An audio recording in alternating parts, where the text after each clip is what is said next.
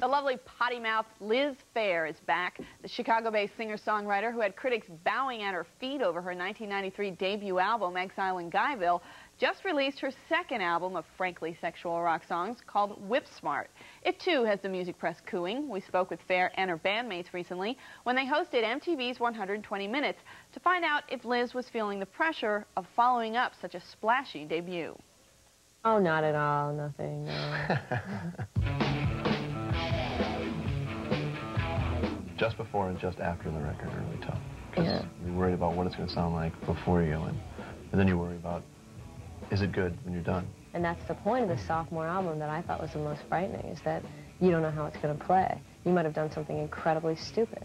Yeah, I can, like, all those people out there, they're like, yeah, you did.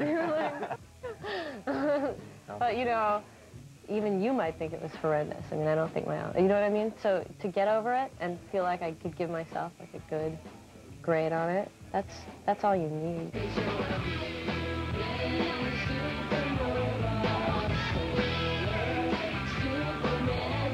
Pressure withstanding Phair's Whip Rockin' second album, Whip Smart, debuted at number 27 on Billboard's album chart. While Phair's talent for clever songwriting and arrangement are evident, her video directing skills are still a work in progress. Yeah, I'm responsible for the retarded like, visual display. That can be good or humor. bad. Yeah, exactly. That can be really good or bad.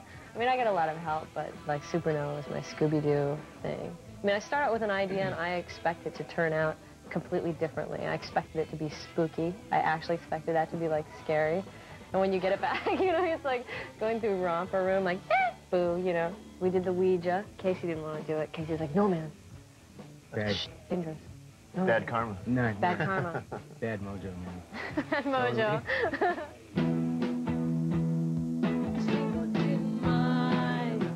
Phair plans on sharpening her skills by directing the rest of the videos off of Whip Smart, an album of songs that aren't as sexually brazen as its predecessor, Exile in Guyville, but then again, not that timid. I can't say I can't sing my song because it just throws me. I'm too nervous. It throws me off. It's ridiculous. That's the song. In that sense, that's what they have people up there with a button for, you know. Which they'll be using that today.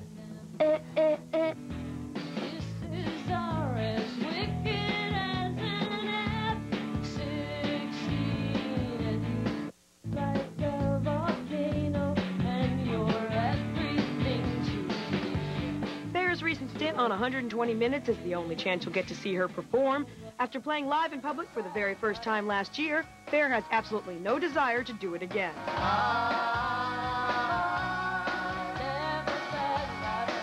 It's the force of the audience. I'm too hypersensitive to it. I'm too afraid of, like, critical view, you know. I don't have that, love me, you know. People think I do, but I don't have that. I have fear. While her stage fright and perhaps vocal performance is holding her back from touring for now, Phair may hit the road next spring. We'll keep you posted. Finally, a story